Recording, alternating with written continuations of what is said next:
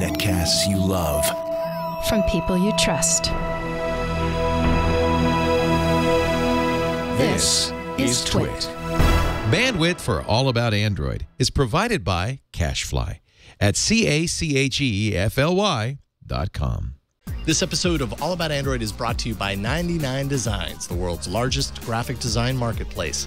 99 Designs connects businesses seeking quality, affordable designs with a community of more than 270,000 graphic designers. Visit 99designs.com/AAA to receive a free Power Pack upgrade valued at $99.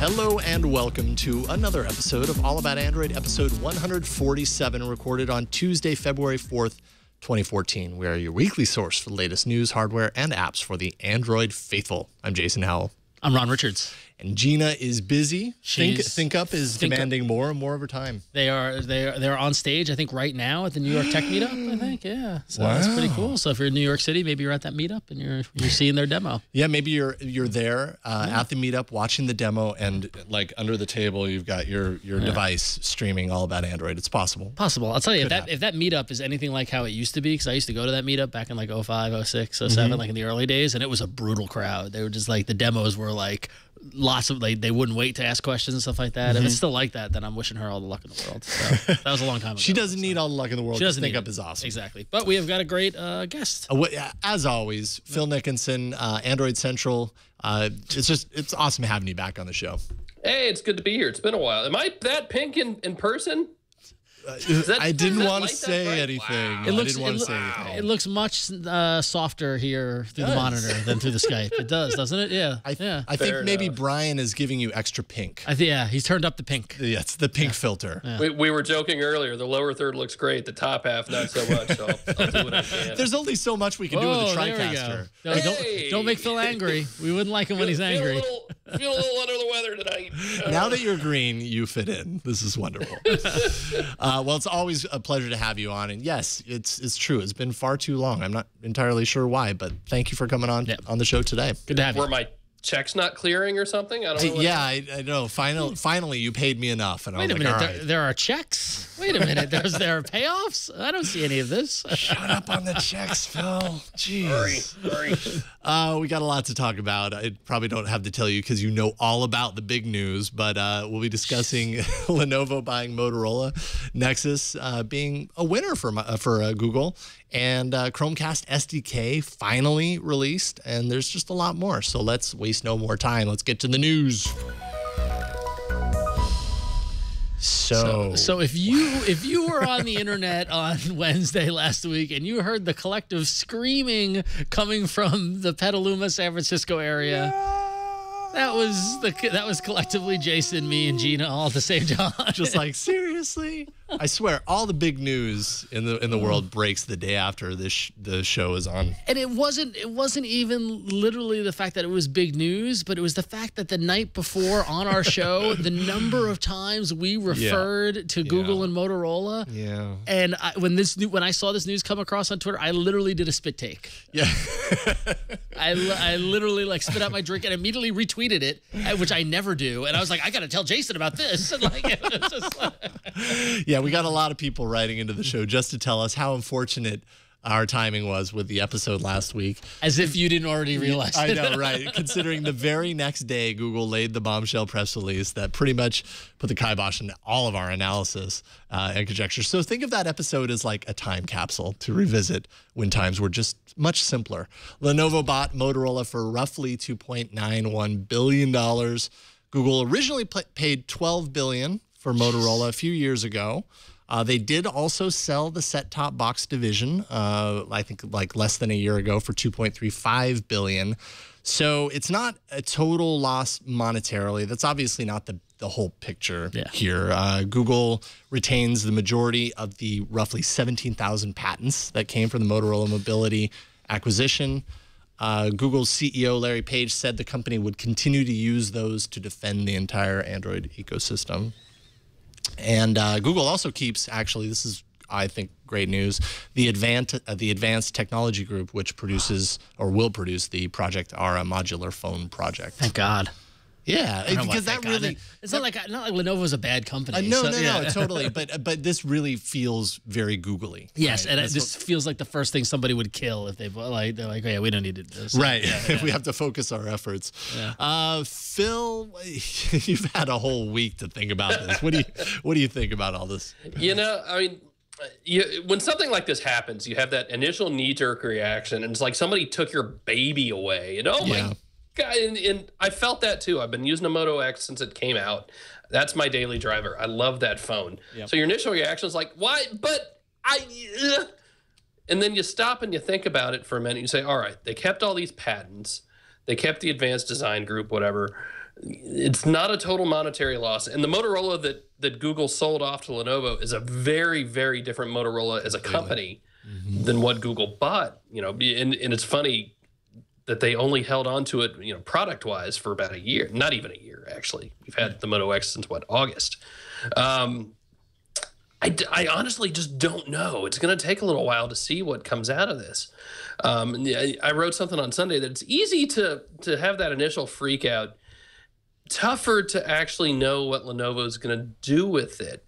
Whether it's just a business deal for Lenovo's in and it gets them into the United States, whether it gets some sort of better Android phone, and I hate to say proper Android phone, but a really good Android phone into China at the same time that Apple is finally breaking into China. There are just so many unknowns here to really have any idea. And honestly, I don't know that we're ever going to know the full story. I think there's going to be so few people within Google who actually know. I think I said it on our podcast Friday, who actually can see all the pieces that were in play there, and let alone see them in the same room interacting with each other. There's just so much going on from a political standpoint, from a business standpoint. That said, please, Lenovo, don't screw up Motorola, because I really like what they were doing. That's my big feeling too. Is, you know, the Motorola now, like you said, versus what they were even a year ago, is very different and so much better. And just doing great things. Continue doing great things, Lenovo. And that's probably a good segue to kind of hear from Lenovo as to what, you know, kind of the behind the scenes kind of with the deal. And Fortune interviewed the Lenovo CEO. I'm going to butcher this name, Wang Qingyang? Sure. And CEO Yang said basically on how the deal happened. He said, right after Google bought Motorola, I invited Eric Schmidt to have dinner at my house. I told him, if you think you want to run the hardware business, you can keep the business. But if you're not interested in the hardware business, we can definitely handle that, take over that. And Schmidt apparently remembered that and then called him 2 months late. Called him 2 months ago. Yeah, and he sent him an email. He called him back. He said, "Are you still interested in Motorola?" And Lenovo said, "Definitely." And we started to discuss it. He went to Silicon Valley many times. Larry Page invited me to his house to have dinner. Very quickly, in just 2 months, we closed the deal. So literally, 2 months is November. Is barely. It's December. Like, this happened that quickly, which is kind of unheard of when it comes to that large amount of money and kind of corporate kind of things. In terms of the questions that we have about what Lenovo is going to do at Motorola in terms of branding, Yang said no decision has been made on if the phones will have the Lenovo brand or Motorola, but likely keeping Motorola, possibly Motorola by Lenovo, which is nice. In terms of customization, Yang said, in my understanding, Motorola does customization of phones in the U.S. If that is what the market needs, we will definitely keep that. It's a good model, so we may replicate that in other markets.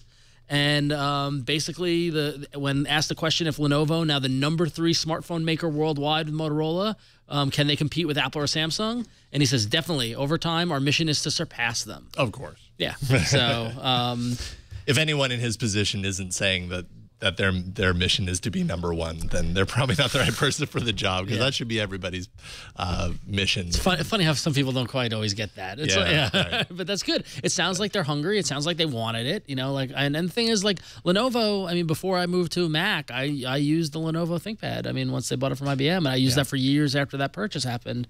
And they make good machines. They make good hardware. And that's what a lot of people are saying is you can take a look at what Lenovo did with their ThinkPad. kind of strategy, and they did great things, and they haven't gone in there and completely reorganized it and redesigned it and made it something completely different. They kind of stuck to the brand, which I think they'd be crazy not to do with Motorola, especially kind of the good place that Motorola is at right now. Although I gotta say, if you work at Motorola, your head must be spinning. Yeah, to have 2 acquisitions in a year, and especially like you're like, we scored Google. Yeah, we made it. We're gonna get that sweet. We're gonna get the dry cleaning, and we're gonna get all the perks and the bicycles, and it's gonna be awesome. What about the bikes? I know. Oh man, but and that's the big question: what happens to all these people? Right? Yeah. I mean, the head count at Motorola was down from what it used to be because they were, call it whatever you want, they were laying people off. Yeah. But what happens to the people who were there? How many of them actually want to work for Lenovo? Or, and not to say Lenovo's a bad company, but that's something you have to think about when your company's bought out as well. I thought I was working for Google, or people who came in, that's just another aspect of this whole thing that we don't know what's going to happen. Yeah. Yeah, it's so early on. We obviously won't know the answer to these things for a while. As far as the customization aspect, if you had to put your money on it, what do you think? Do you think customization is going to continue? No. Let's just hear his response. He's like, "Oh, they do that, right? Okay, well, if people like it, that was kind of funny, actually. In my understanding, Motorola does customization of phones. Yeah. You're right. That company that you just bought for I hear the Americans like it, so maybe we'll keep it. It's that's the one where if you're a big customization fan, you got to be worried. But then it's just widgets to them. I mean, they're just phones of different colors and things like that. Whether or not it blows out the customization dream that Motorola and Google Motorola had to make the phone totally customizable is another story. But yeah, so I can imagine being like, they're doing what? With color? No. We'll see. I know. Wait, they're doing different color phones? That's crazy. Why would anybody want that? But it'll be really curious. I mean, I thought we noted that Project R will stay with Google. That does feel like a more Googly thing. And the thing is, like, if they just keep the progress that Motorola's been making and just throw the Lenovo hardware support behind it, I mean, I wouldn't be surprised if we can see a lot of impact on price per phone, driving the price down, because now you have a big supply chain behind you with Lenovo. And to be honest, we were just talking that Google is becoming a consumer electronic company, but now not so much. So you got to wonder. Even like in the hardware space? Yeah, exactly. Well, but Google has basically said, like, this is not an indication of getting out of hardware. Nest, they're not. At least they're saying they're not. Their plans are not to get rid of Nest. So they're going to buy the same way. They're going to buy the HTC? Smartphone market is very filled and volatile, and there's not a whole lot of room for them to kind of really shake things up there, I think, is what they've realized. Yeah. Something like wearable technology like glass, or the Internet of Things with Nest and all that kind of stuff that ties into their data needs and the things that they can gain from that. And it's also not a very crowded space that they can shake things up there. I would just love to know what the conversation at Google between Eric Schmidt and Larry Page and Sergey were to be like, okay, let's get rid of it after less than a year. Like, I wonder. You know what it was? It was saying, all right, how much did it lose last quarter? Yeah. How much did it lose this quarter? Yep. Wow. Yeah. Probably. That was it. So, I mean, it doubled. I forget if it was year over year or quarter over quarter from Q3 to Q4. I think it was year over year, but I mean, it doubled at one point. So. Yeah. We'll see. Yep. As we like to end a story of this magnitude with, we'll just have to wait and see. Brian, I hope your fingers are ready. It's time for some breaking news. Somebody was asleep at the desk. There we go. And let me tell you, this is a doozy right here. Thank you to our wonderful chatters in the chat room at irc.twit.tv. That's right. Brace yourselves. Android platform distribution numbers have been updated. I was waiting on the edge of my seat. I heard that they might come out today. I didn't know. Happy we got that in there. Man, what would this show be if we You're really feeling the sting from last week, aren't you? Just like, hey, I don't want this to go a whole week, man. Yep. This is huge. Now I just have to look at it and read what it says. Jelly Bean, 59.1%, up to 60.7%. All right, so 1% there. This is exciting stuff here, let me tell you. Kit Kat is up to 1.4%. and made another. Oh no, from 1.4 to 1.8%. And those are kind of the major ones to pay attention to. Yep. You're not going to see any huge changes until Samsung starts pushing it out. It's just that simple. Right. And I'm sure we're going to talk a little bit about what device that might be associated with here very soon. But you're right. The new devices launching right now, and especially the devices by Samsung that move in great quantities, coming out with those newer versions of Android. So there we go.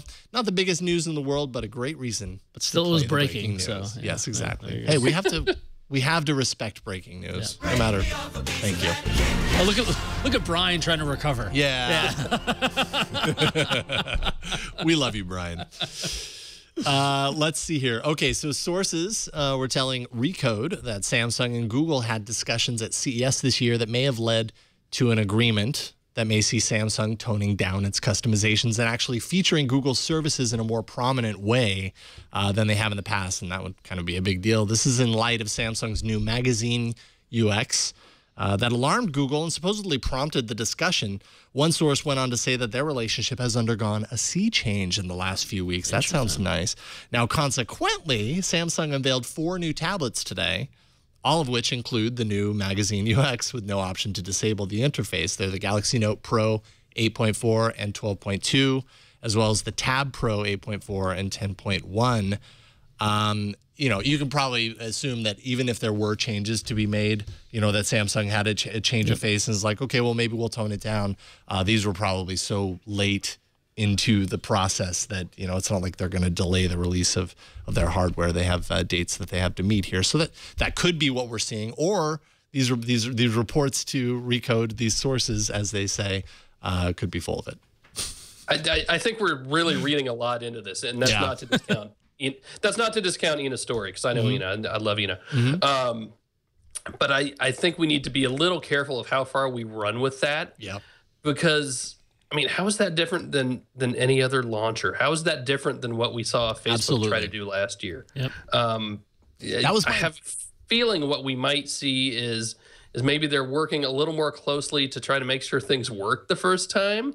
Samsung, if you're going to have your own gallery app, and that's cool that you do, because look, Motorola has its own gallery app and its own calendar app. They look the same, but they are different. They are completely different applications. So maybe the GS4 and that entire generation had some serious issues when it came to performance on some of its own apps, and we saw updates had to take care of that.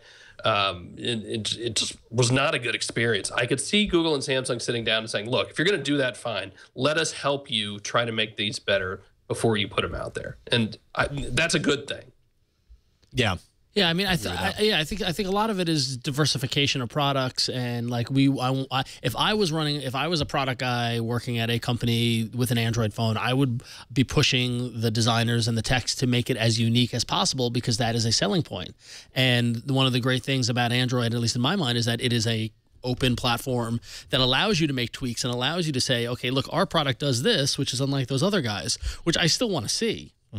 You still want to see innovation, because then, as we've seen, stuff comes out and people adapt it and it works its way back into Android, and that's how the whole thing going. So, I agree. I think we're reading a bit too much into it. I think it's good also, though, but that Samsung is also willing to admit, okay, listen, we don't want to stray too far from center. So I think it's a nice medium of the two. Yeah, it did strike me as kind of odd when I read this, just from the sheer fact that that's kind of what Android has always been about. Right, is like, take it and run with it and make it your own. I do understand that Google has a lot to gain when Samsung, keeps it a little bit closer to the original vision and, keeps it as tied into their services and all that kind of stuff. But they don't have to. And in fact, they haven't for a long time. Their entire strategy on Android is about differentiating it as much as it possibly can from the other players in the space. So for this particular UI, which I don't think looks bad. No. I think it looks kind of current. There's a lot of design happening right now that looks similar to that. I found it kind of hard to believe that Google saw that and was like, wait a minute. Slow down there. That's a little Slow too down. far. Listen, That Facebook looks a little too well designed. Even though I realize we just bought AV8 and it kind of does some things that are similar to what maybe you see, like, I don't know. It's true. I wonder what the line is. Whether what Facebook does something but Samsung can't, and or is it too close to Aviate, or is it too close to X, or whatever else might be out there. Yeah. Flipboard. Or HTC had Blink Feed this time last year. Yeah. So it's not the first time we've seen a magazine-y UI come into play. So I really think it's probably something a little different. Yeah. If you are interested in those tablets, by the way, you can look for the Wi-Fi models to launch February 13th, starting at $399, going all the way up to $849 for the 64 gig Note Pro 12.2-inch tablet. There you go. Woo! You got to But it love also your doubles tablet. as personal self-defense. So Yes. that going toward. It doubles as your windshield for your car. Yeah. Jeez. You can block the sun on a hot day. Yes. It's big. Really big. While we're talking about Samsung, last week we had the heated discussion around Google and Samsung's 10-year patent agreement. And not a week can go by without talking about patent. Yeah, you got the patent story this I'm on time. the patent beat. Yep. Today, though, the news expanded that Google reached a long-term agreement with Cisco that covers a broad range of products and technologies. The cross-licensing deal is structured such that even the patents that are sold to another company, Google and Cisco are still protected from them. So basically, another agreement with a huge hardware manufacturer. Although Cisco, what does Cisco make? If you think about that, think about it deeply. I mean, whether or not this is so much phone stuff or more Google in the home, routers, I think things like it's that. just really indicative of Google's broader kind of products or patent strategy right now, which I hope means good things for everyone, not just Android. But Yeah, there's nothing wrong with licensing patents. That's the way it's supposed to work. Right, exactly. And hopefully it's less litigation now, because we got more partnership and more working together. So there you go. Google and Cisco going out on a date with their patents. They make a good couple. They do. Okay, so I was tweeted I think a day or two after the Lenovo Motorola news. It's kind of a good general question that I thought we could all kind of bat around for a little bit. Let's see here, and I missed his name here. Doug Forsyth says, I was literally minutes away from ordering a Moto X when I heard about this, the Lenovo news, on Wednesday. Is it still worth it?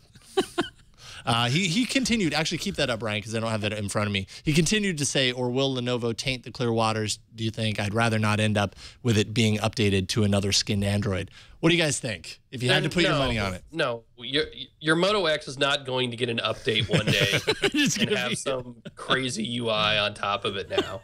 Yeah. It's just not going to happen.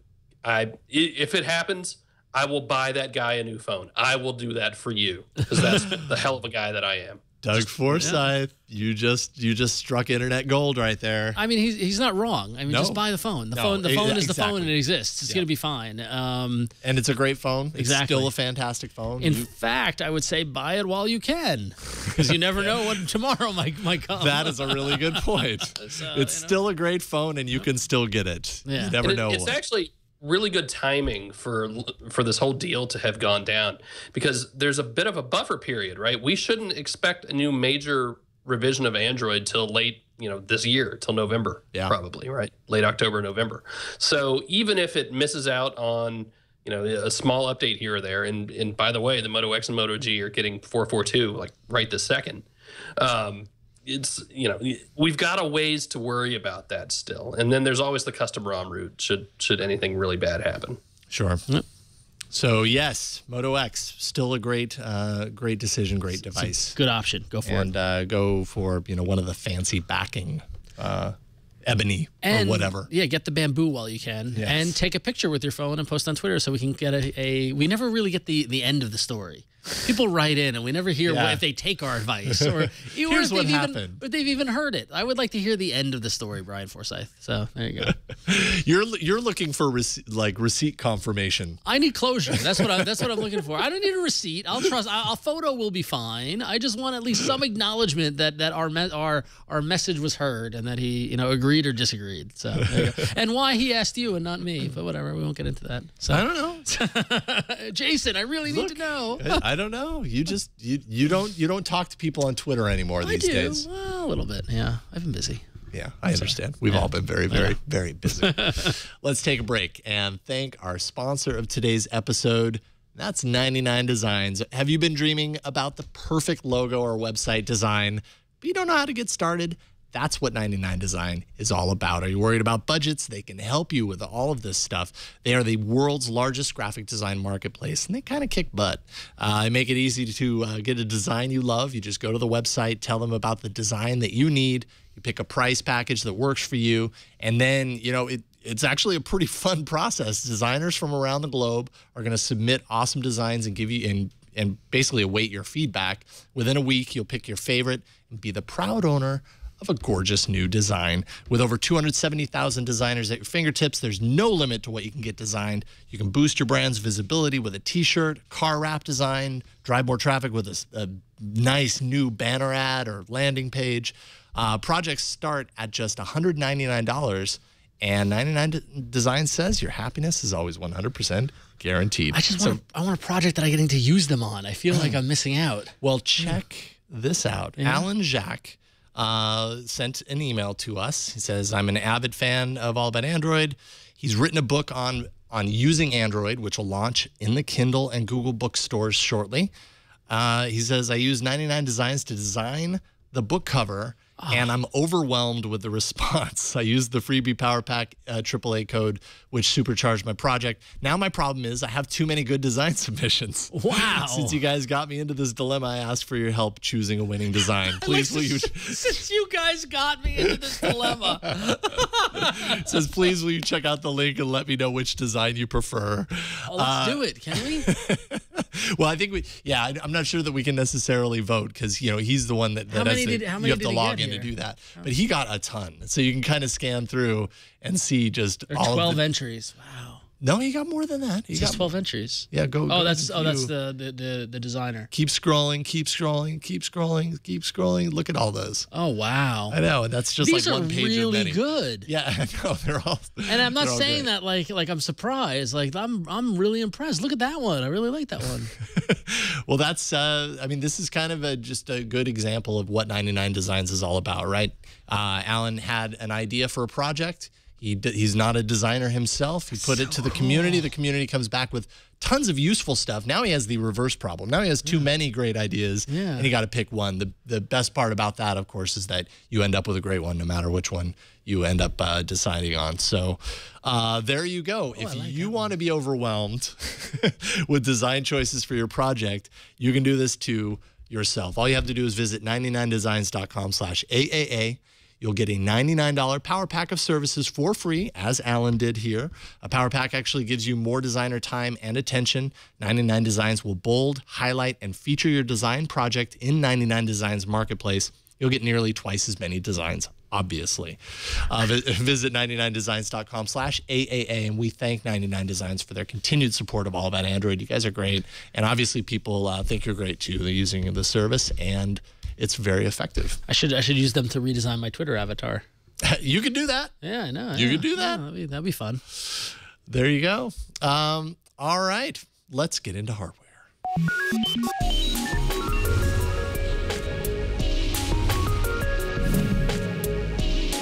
I love that. It's so beautiful. Yeah. It's so serene. It's calming. Yeah, I like it. Gets you ready for hardware. Yeah, I'm ready for hardware. Well, anyway, so those of you in the finance community know that it's that wonderful time of year called earnings call time. And Google had its fourth quarter earnings call last week, and there was some talk about the success of the Nexus 5 with CFO Patrick Pichette saying multiple times that the Nexus 5 performed very strong during the quarter, continuing by saying that Google was very happy with the sales. The Chromecast was Google's best-selling product of the quarter, no doubt thanks to its low price and impressive capabilities. Hardware and Play Store sales are some of the fastest-growing revenue sources for Google at the moment.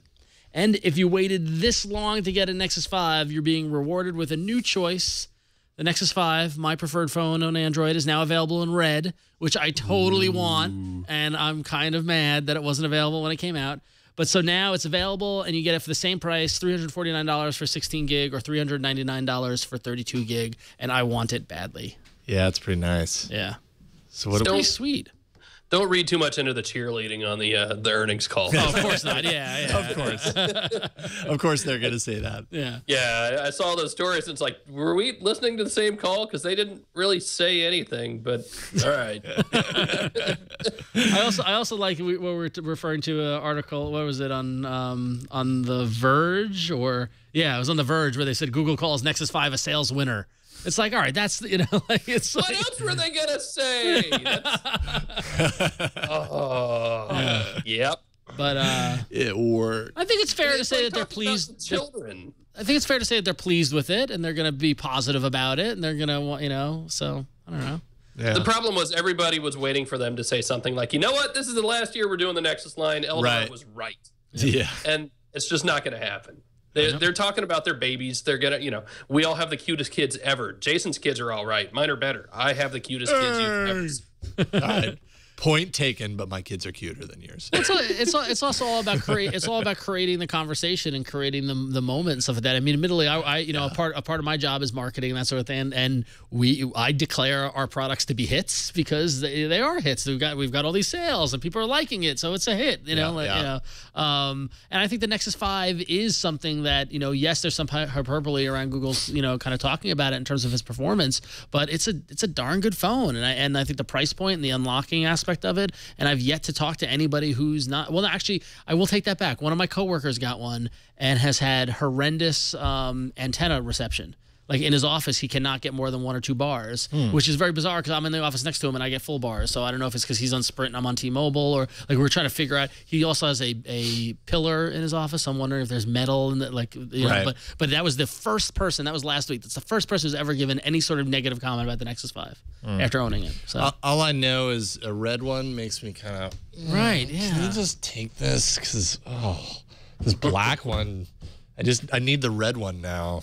That's just, anyways. So Samsung, ready for an all new Broadway extravaganza brought to you courtesy of Samsung? Who knows if they're going to do the Broadway show, but we can only hope. I don't wish it on any reporter that has to be there for it, but they sure are fun to watch on YouTube. And it's going to be. I was there last year. It was fun. Yeah. So this one is in Barcelona? Yep. I will be at this one as well. Is Barcelona known for its theater? Do they have? It's known for bullfighting, which could make a whole nother kind of unpacked, actually. Yeah, no kidding. What is the Broadway of Barcelona? What is the Great White Way of Spain? I don't know. Is it? Yeah. But, I mean, they could do it on La Rambla with all the street performers and the women of the evening later on in the day, and that could be a whole nother thing. Also, what about the term unpacked? I feel like from a marketing standpoint, unpacked doesn't really. I get what they're trying to say, like they're unboxing it, but I feel like the word unpacked is not very marketing sexy. I said the same thing about the very first one where they announced some phone called the Samsung Galaxy S. And, well, I was wrong. Well, apparently it works. Were you, though? Were you? I mean, I don't know. I still don't think the Galaxy S is such a great name, but that's just me. Yeah, I'm with you, worked Phil. out all right for him, though. Yeah, it keeps working. I'm with you. That is scheduled February 25th in Barcelona, as we said. Barcelona. So, you got to say it correctly. Barcelona. Thank you for the flag, Brian. Was it the correct flag? Okay, good. All right. Just got to make sure. All I saw was the tail end of a flag. That totally made up for missing the breaking news cue, by the way. I'm actually very impressed from a TD standpoint that he was able to load that up as quickly as he was. By the way, that's going to be 1 o'clock noon. That's going to be 10 a.m. on the West Coast for you guys. So we're probably going to be doing some sort of live coverage of it. No, you're not. You're going to do something the next day. Come on. I don't know. You're going to miss it. Wow. That seems like a gauntlet. Wait a minute. Did you say 10 a.m. or 10 p.m.? 10 a.m. your time. 10 a.m. Yeah, we would live cover that. I would. Okay. I don't know for sure that we will, but we have in the past. I was taking a swipe at you guys just missing the news on the show. Sorry. Oh, yeah. See, we don't find that funny. Okay. That's okay. Hey, Brian, if you could go ahead and disconnect with Phil, we're going to continue on with the show. Thanks. It's been great. I'll show off your app for you, and I'll claim it as my own. Anyways, Galaxy S5. what is it? A quad HD Super AMOLED is rumored, 5.25-inch display. That's beyond 500 pixels per inch. Why? Why? Go. Yeah. Well, yeah. Quad HD. Yes. Why? But when I saw a 1080p display on the Droid DNA, I said, "Okay, I get it." I will never forget that moment. It was the Twitter avatars that did it. Yeah, it was. I know. Yes. I told you. I remember that moment. I remember what you were wearing. No, I don't remember what you were wearing, but I'm just saying. Good. I'm happy you don't remember that. No, I completely agree, Phil. I see that and I'm like, yeah, you don't need that because 1080p is enough. But, I probably said the same thing when I saw 720p and everything before. And in 1947, that's what you would have said when you heard radio for the first time. And yes, exactly. then you saw those newfangled TVs. Why do I need color on TV? Black and white is just fine. What are these movies with talking? I blew it. I enjoy using my imagination. Well, so there we go. All right. So a little bit of email. We got a little bit. A little bit. It's actually a lot here. I can't even scroll down to see. If you want to split up the points, I'll read some too. Yeah. Well, hang on a second. Okay. So who actually wrote it in? What is the person's name? RMKILC. Yeah, that's what I was having a problem with. RMKILC says renaming Nexus is one thing. And this is in reaction to our conversation last week. Right. But dropping them all together is another. Google Play Edition devices are not the same as Nexus devices. The only thing they have in common is they appear to run stock Android and they are sold on Google Play. Here are some of the reasons why Nexus is so great. He's a Nexus fanboy. Mm-hmm. Google doesn't post binaries or factory images for Google Play Edition devices. They do for Nexus devices. That's a pretty important one. Google Play Edition devices don't have a straightforward unlockable bootloader. For example, the HTC One still requires S-Off, the GS4 still requires Odin, and the Sony Z Ultra still requires an unlock code from Sony. Nexus devices unlock exactly the same super easy way, regardless of the manufacturer. You can really see how Nexus devices are pure Google, while the Google Play Edition devices still have a ton of manufacturer influences. The Google Play Edition devices are usually based on hardware for a specific carrier, therefore lack the wide diversity of radio bands the Nexus devices have. Nexus devices specifically have many bands to work on a variety of carriers. Google Play Edition devices don't have the consistent nav bar, internal battery, no SD card, and no SD card slot that the Nexus devices have. Fragmentation much? Nexus devices are true Android how Google envisions it. And do we need to mention price? Which we did mention. Yep. Regardless of what they're called, thinking that they're the same thing and can be put in the same category is simply not true. Yeah.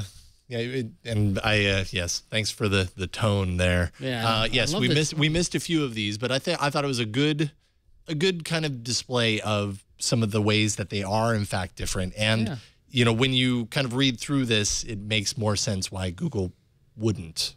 Right.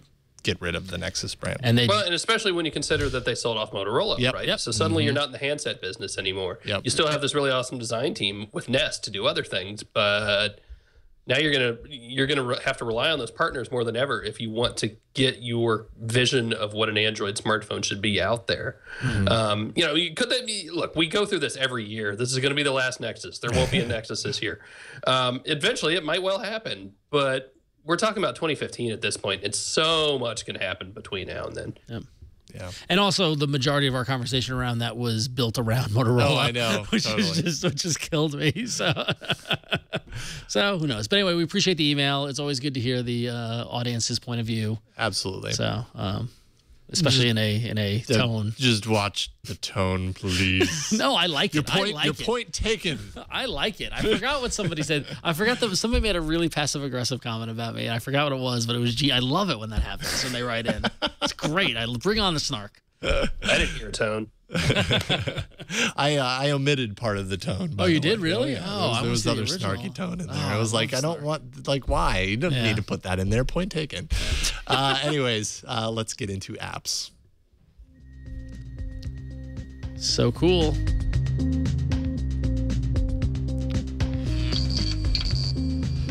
We have been waiting for this day for so long. Google Play Services 4.2 released yesterday, I believe it was, and it brings with it something we have asked for so many times, all of us, the collective all of us, not just us on the show. Developers can now integrate their apps with the Google Cast SDK, allowing anyone to cast their app to the big screen by way of Chromecast. Cast all the things. And speaking of casting all the things, it only took 12 hours from the announcement to, I think, the official release of or update to the Play Store for Kosh Dutta to integrate the Chromecast capability back into Allcast. And, if you don't recall, Kosh had kind of put together Allcast shortly after Chromecast was released and was kind of relying on, exposed but not released, not officially released parts of the SDK to kind of make it work with Chromecast. Google made an update, and that broke the capability.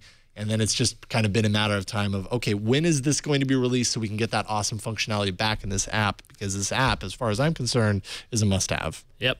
And it's back. Good for him for getting it on. I mean, he probably it was like it's like waiting at the starting gate, But I don't know. He's kind of on Google Plus. He's taken a very kind of blasé approach before this, just kind of like, you know what? Hey, whatever. Like, because I think a part, if I remember correctly, thinking back to when it happened, I think he had a post that was kind of like, hey, Google, you broke my app.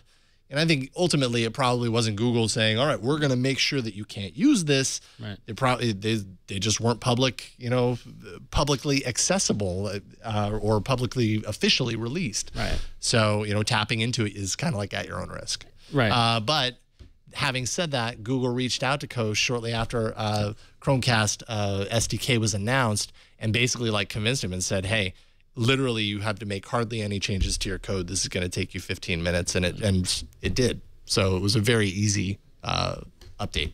Yeah. So for developers that are thinking about adding Chromecast support to your app, it sounds like it's really easy. And let's do it, because we need more apps that use Chromecast that tap into the Cast API. Yep.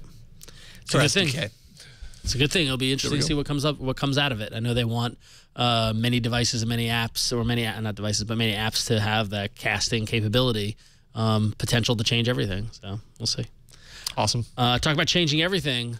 You Google Maps users are continuing to bask in the positives of getting Waze integrated into Google Maps. Now Maps will tell you when it recognizes a faster route while you're literally on the move.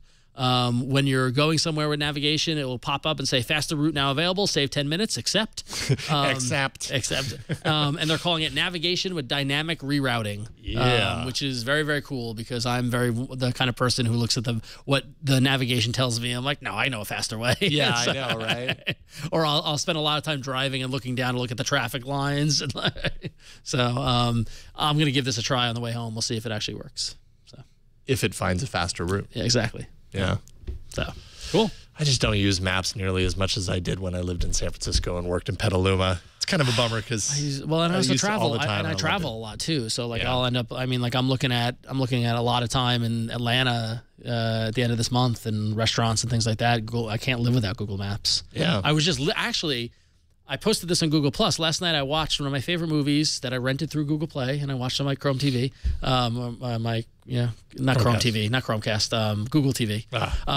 Quick Change from 1990 with Bill Murray and Gina Davis and Randy Quaid. It's a great movie from, there it is, from, it's a real ode to... Oh, man, I remember the cover. I don't remember. Yeah. It basically, they rob a bank in the very beginning, and the rest of the movie is them trying to get to the airport. And all these things get in the way, and it's a real ode to New York City of the late 80s. But there's one moment where they're lost in Brooklyn and they can't find the BQE, and they pull over and ask a guy for directions, and he pulls out a map.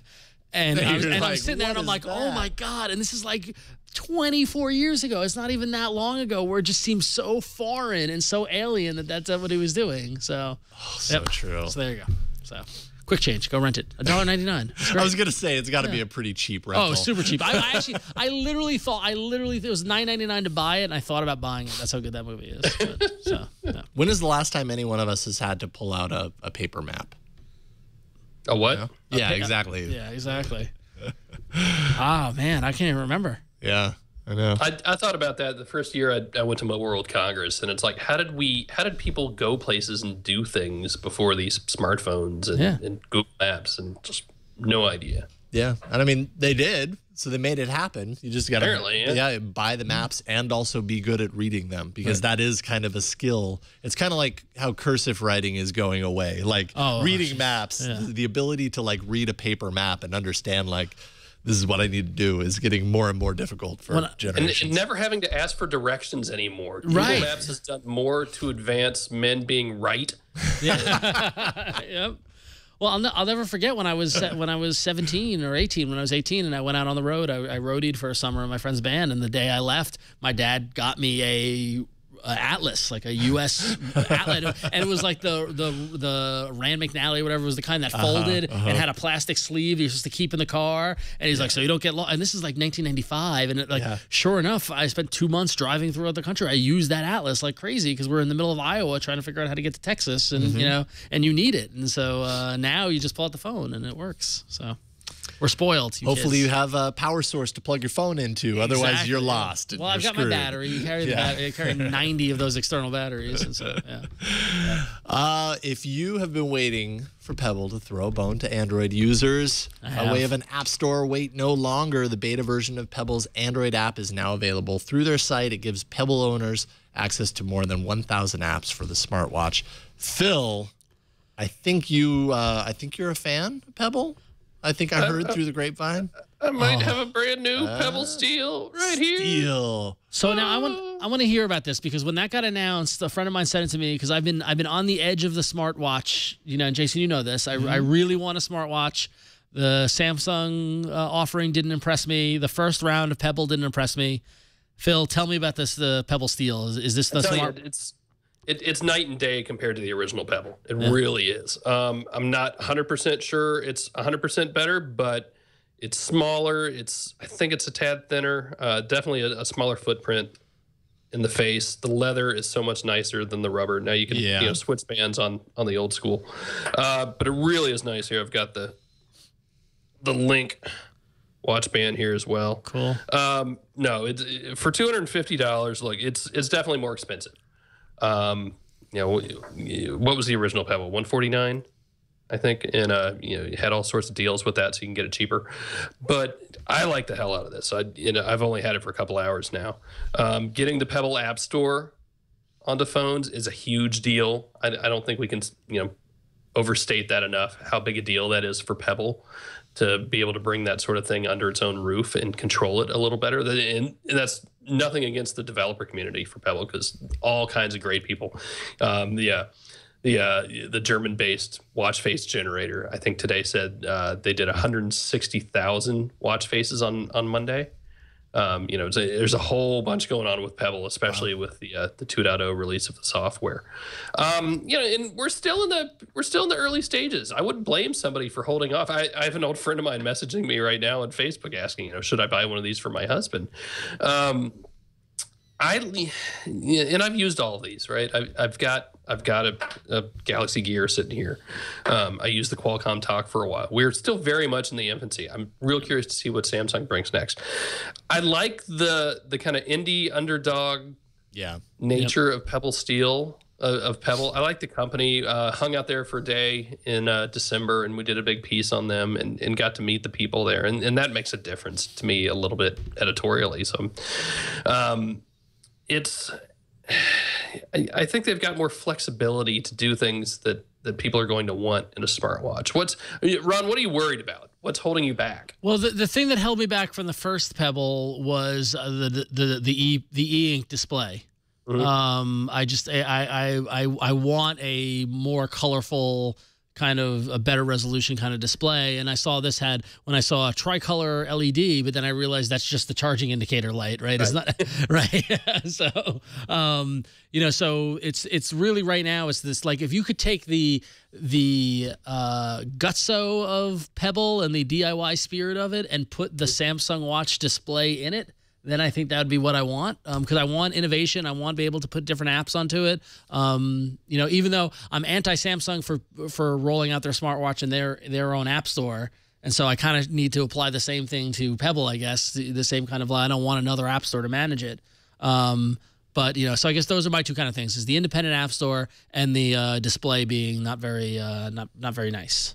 Yeah, and I look at the displays, on one end of the spectrum you have Pebble and e-paper and e-ink, and on the other end you have AMOLED, which Samsung has always done really well, but you've got to balance the battery life there, and that's where AMOLED, it just it's night and day difference compared to between that and between Miracast that Qualcomm's done. What's been the battery life on the Samsung Watch in your experience? Does it die quickly or? When I was using it, I was actually getting a little more than they advertised at first. I need to sit down and use it some more since it's gotten some updates. But yeah, I mean, you're talking, maybe 3 days versus 4, 5, 6 on Pebble.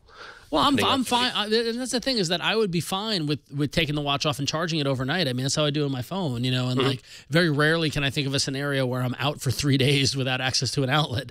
So it's like, so that almost isn't a kind of a thing. But I really want to be able to just look at my phone and see a message coming in or see a mail thing, and then, and not have to respond or do anything for it, but just have that linking of it. And then I guess, and the Pebble isn't touchscreen or anything like that. You're just using the buttons, using the physical buttons. So all the apps have to be designed around those physical buttons. Is that correct? Or? Yeah. The gestures that Samsung was using, you get used to them quickly enough, I think.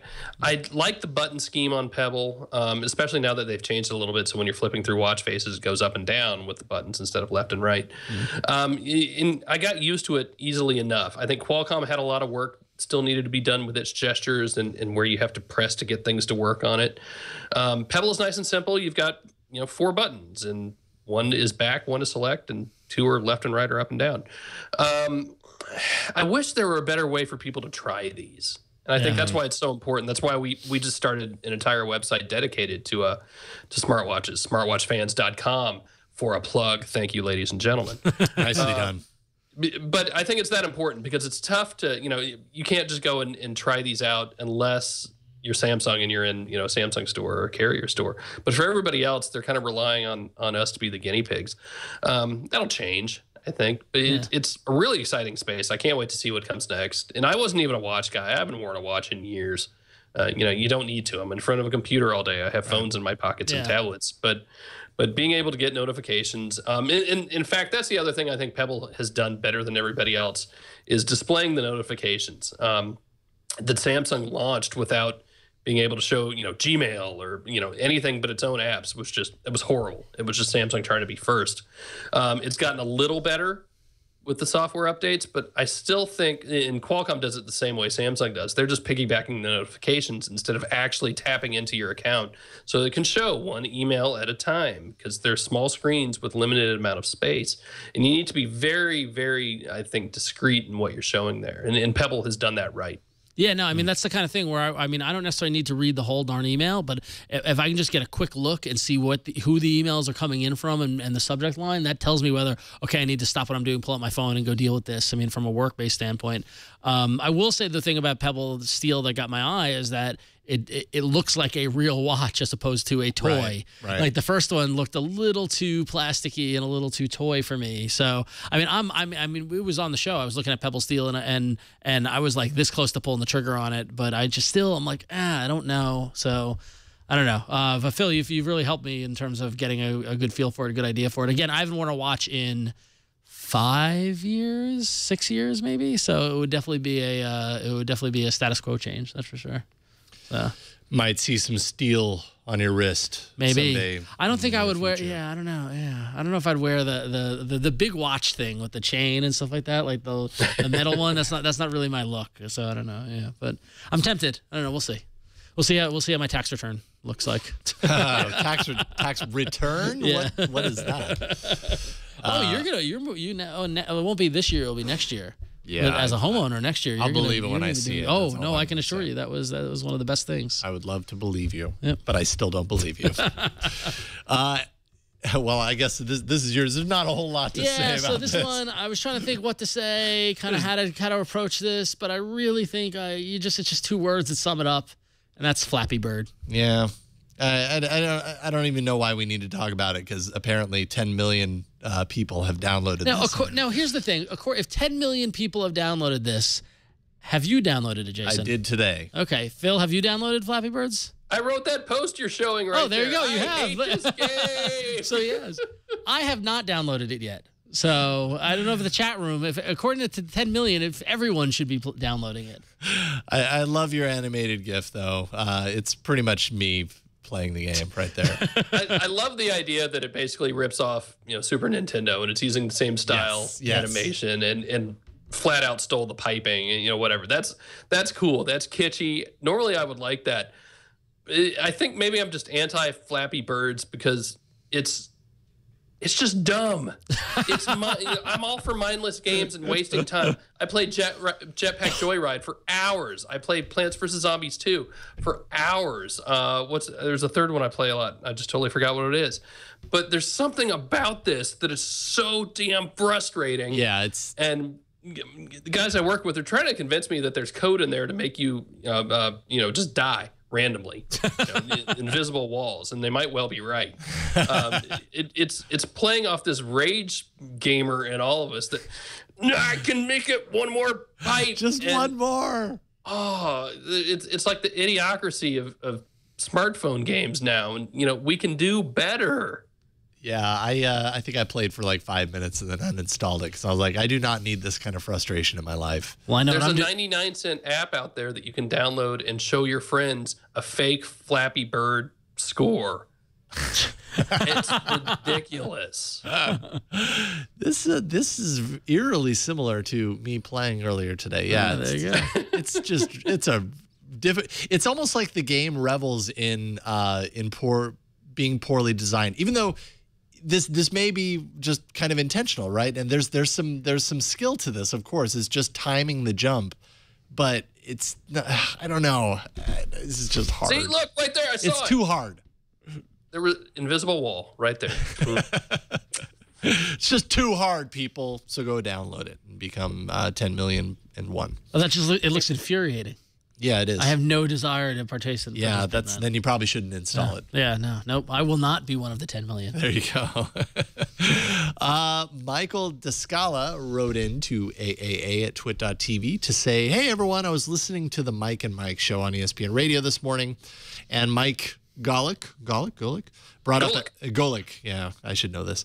Brought up an excellent point/problem with all smartphones. If your phone has some type of lock on it, a pin or pattern lock, etc., you can only make an emergency call. What if you were the one involved in the emergency? How do the authorities get a hold of your in case of an emergency contact? As you all know, there's no way to override the lock screen except to make an emergency call. So is there an app that could possibly allow emergency responders to see and call your ICE contacts? It's just kind of something I hadn't thought about. That's a valid point. It's very absolutely. Yeah. Thankfully, there are a lot of apps. If you do a search, just do a Google search for ICE, ICE, and play, and you'll get a bunch of apps. And one of those that came back that I thought kind of looked pretty good is called ICE in case of an emergency, or in case of emergency, by AppVentive. And this is an app that you can basically, if you're on a later version of Android, you can integrate it into your lock screen as a widget, and it essentially allows you to store, who to call, if you have any allergies, medication, conditions, all that kind of stuff, and embed it into a single clickable widget on your lock screen. And because it's a lock screen widget, you can place that however you want. Do you want it on the front or to the side or whatever, so that if someone needs to pick up your phone and get in touch with one of your contacts to let them know that you're not doing so hot, whatever the case may be, they can do that. It is also compatible with older versions of Android, so it can replace the lock screen with its own lock screen. So it's cool. It's $3.99. It's probably worth it though in the long run. Sure. Well, especially if it's used. So there you go. But yeah, do a search for ICE and play, or go to the Play Store and do a search for ICE, and you'll find a bunch of them. This one kind of looked like the best one. There's also the other application that I like to call a folded piece of paper in your wallet. Wallet? What is that? Yeah. So, we're all leaving our wallets at home because we have Google Wallet, right? Are you? No. Nope. I did get my Google Wallet card, by the way. I haven't set it up yet. Oh. What are you going to use it for? I don't know. I haven't decided. What do you have one? I have to imagine you have a Google Wallet card, Phil. And I was just thinking, yes, I have one. Let me get show our cards. Blow the dust off it. Yeah, exactly. Haven't used it once. Yeah. What I love is that I put it in my wallet without even attaching it to any. There's no money on this. There's not linked to any account. Like I got it, I registered it, and I put it in the wallet. So I keep it just in case I get mugged, so I can hand that over. Yeah, just take it. Just take it. Everything that I own is on this card. Yep.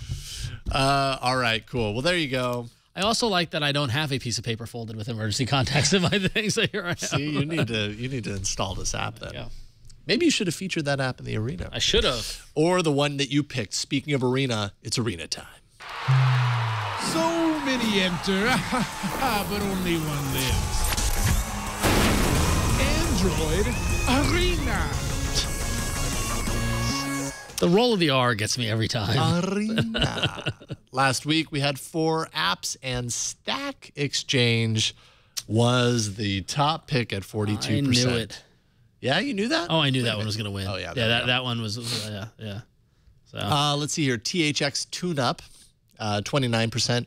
Soundfield's Winter at 16%. And Beats Music coming in last. I'm going to chalk 12%. up that loss because someone on Twitter barked at me and talking about tone. And they're like, oh, you're clearly going to lose because Beats Music is U.S. only.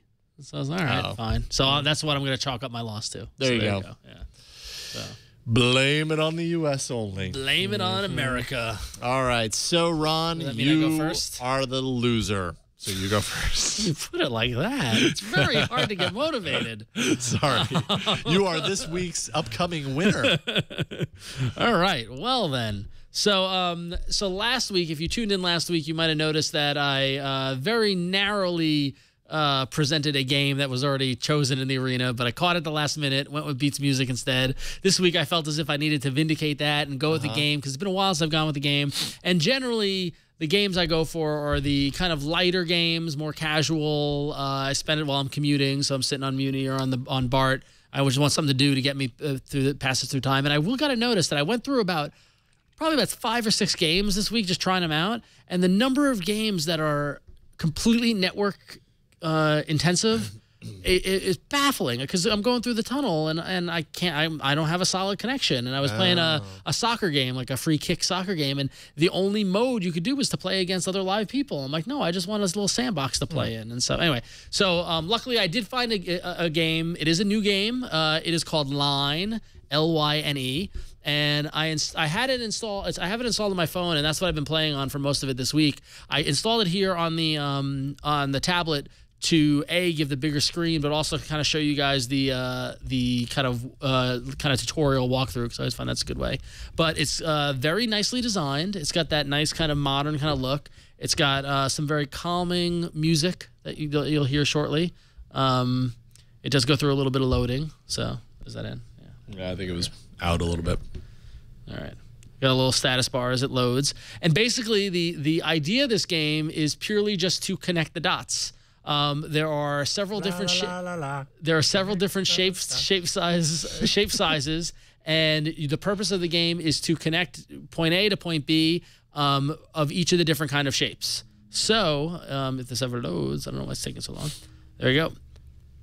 So it comes in. It's got that very kind of modern design look. So I'm gonna hit begin, and it's gonna walk through the kind of tutorial. So it just very easily tells you what you need to do.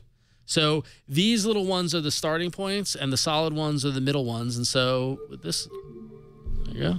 Oh. Yeah, there's a little music. And so here, I'm just going to connect these. And what they do is that they take this whole concept, and now they make it a little more complicated by putting them around the board. I don't know if you could tell, but there are these subtle little diagonal lines, so I could connect it diagonally. And you see here, I missed those two, so I just hit that to start again, and I go, whoop, and there we go. All right, so now it gets a little harder as they put in 2 shapes on a board, and this is super, super easy because this is the tutorial, and I'll speed through this so we can actually get to the actual game. But you start to see how it gets a little more complicated, a little bigger every time. I gotta tell you, I've just sat for minutes, like, a good 45 minutes or so on the train just playing this in kind of a bit of a trance. Admittedly, I do turn off the music, though, because I listen to podcasts while I'm doing this. But,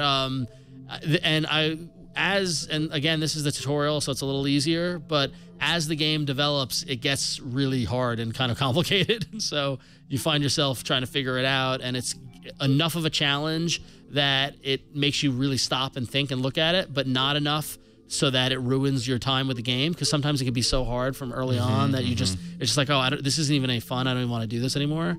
So... Yeah, and I like the pace at which it moves. It doesn't waste time with like, you cleared 4 things. All right, now on to the next one. It just kind of takes you right there. Exactly. Now, this is cool. This little blue widget is one where you can run 2 lines through. It's kind of a little junction box. So I can do this, and then I can do that. Because the thing is that you cannot you can't, like, because I've done this line, you can't go where there's a line already. Like, you get blocked. Yeah. So you can't cross the streams. Exactly. So it gets very clever about how it uses this, that bit of functionality within the game. And it's just really kind of soothing, and it's kind of fun, and and it's I've enjoyed it this whole week. And so I'm gonna skip the tutorial now. I'm gonna hit end. And so now you see, and basically it's the similar kind of Angry Bird style of levels where you have to finish a level in order to unlock it. So like here, this won't work because I didn't fill in those 2 boxes. So I need to figure out how to utilize that and still be able to do it. What's interesting about this is that when you get the game initially, it comes with several levels that you need to play through, and you can unlock them and all that sort of stuff. But I see I forgot one. There you go. Oh, look at that.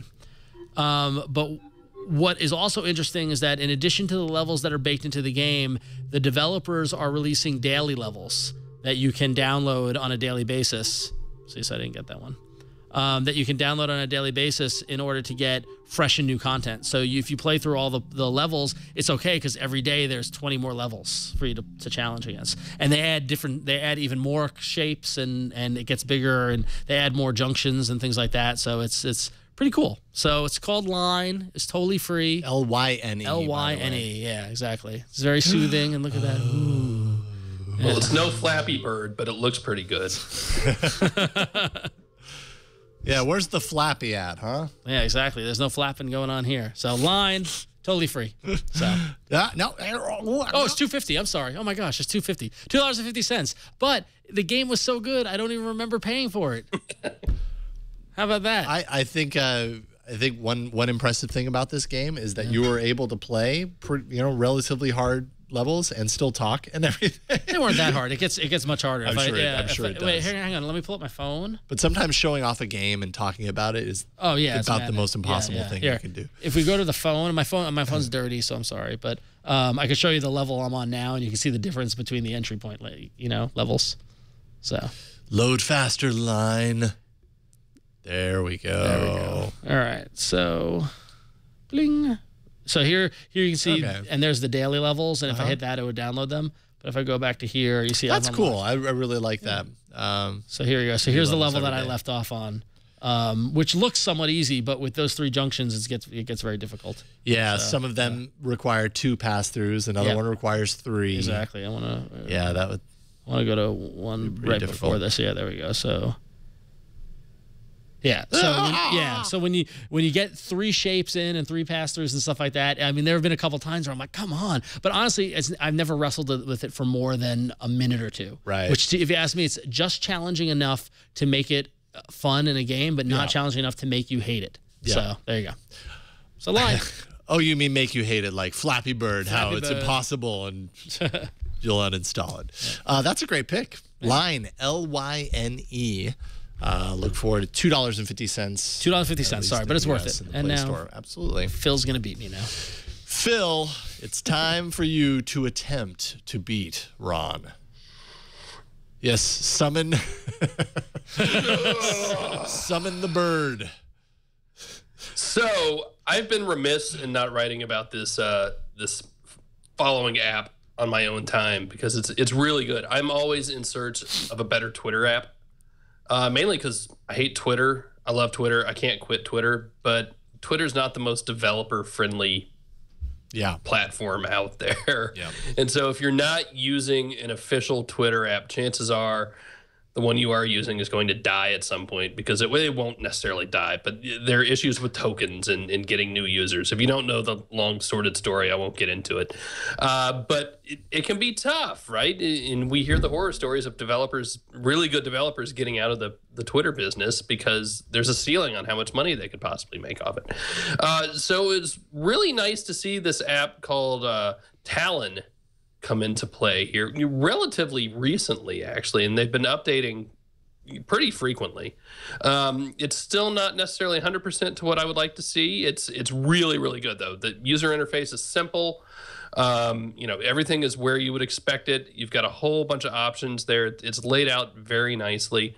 I think this is probably my second favorite Twitter app at this point, but more important is it's available to get new users and still has tokens left. So, you know, you're going to have to pay a little bit of money for it, and that's fine. I absolutely think Twitter apps need to be, you know, for pay at this point because of token issues. And, you know, if you're not going to do it out of the goodness of your heart, it should cost a little money.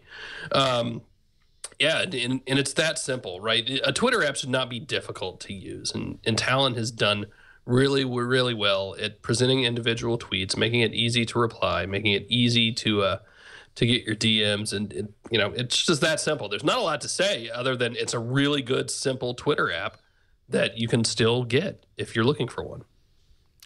Interesting that it's from the same developers who did that Evolve SMS app that remember I showed the week it came out, which I've been told has been improved and they've dealt with the loading thing, and I tried it again, I still have the same problem, so it's not quite there yet. But they are these developers are very good at UI and putting stuff together in a pretty package. So I've been very impressed with it.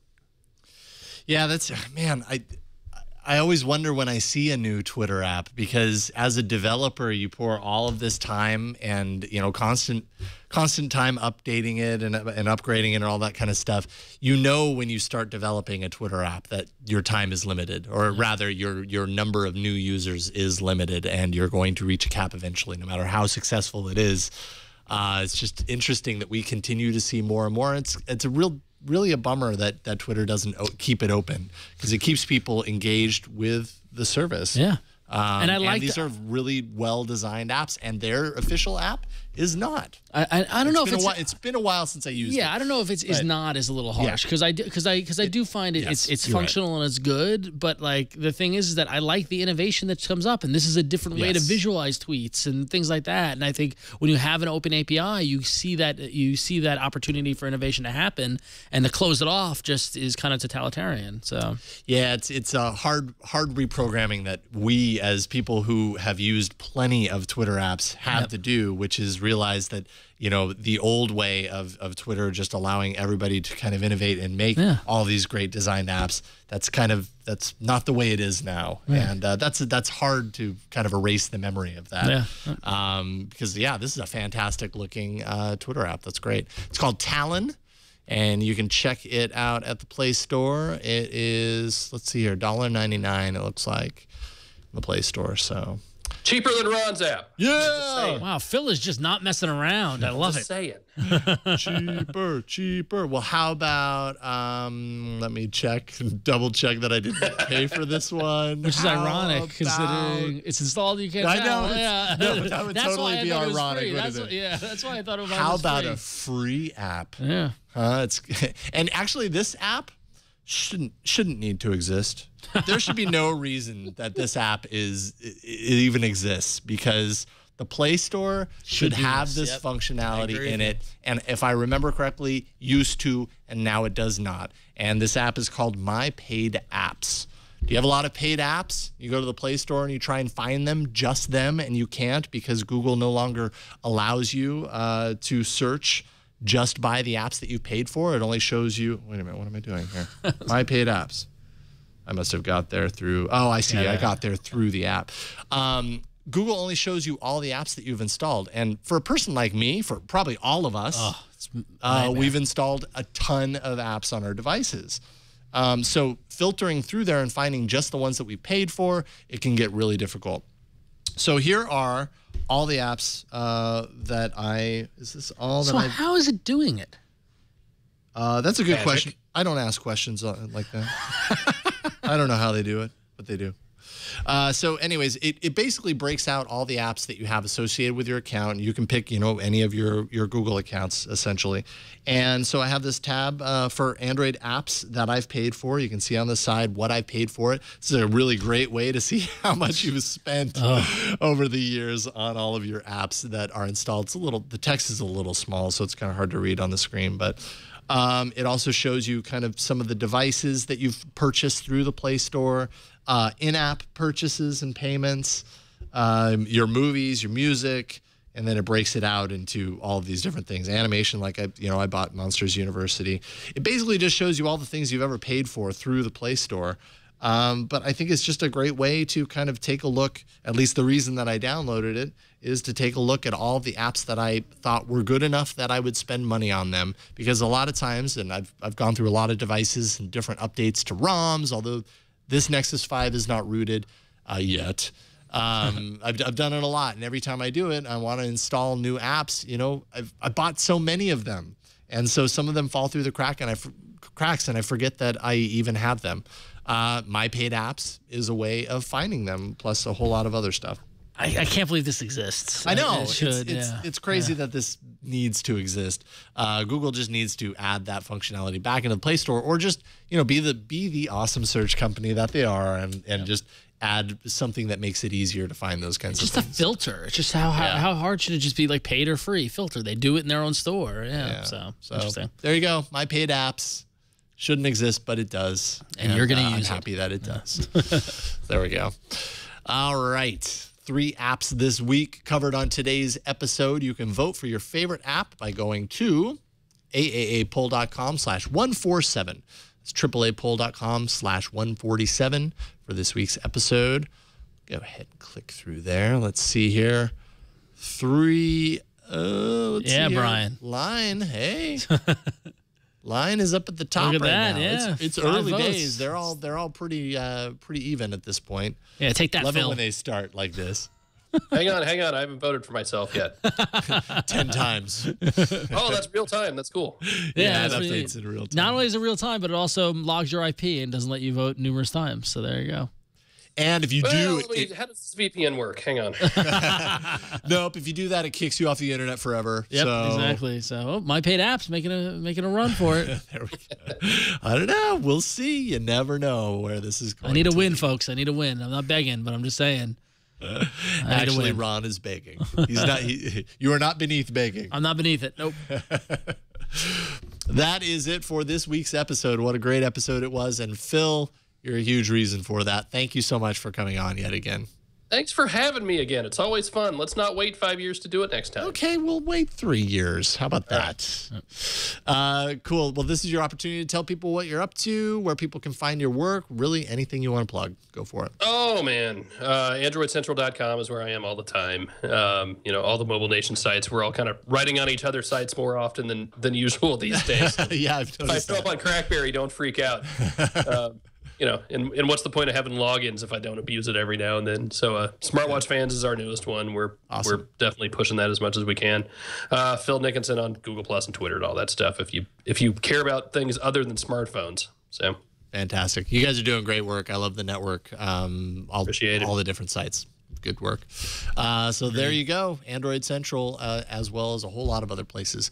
Ron, what about you? Well, you can find me over at about.me/RonXO, and that's all links to my Twitter and Facebook and Instagram. I think it's, I don't know, all the social stuff. And I'm on Google Plus at google.com/plus Ron Richards.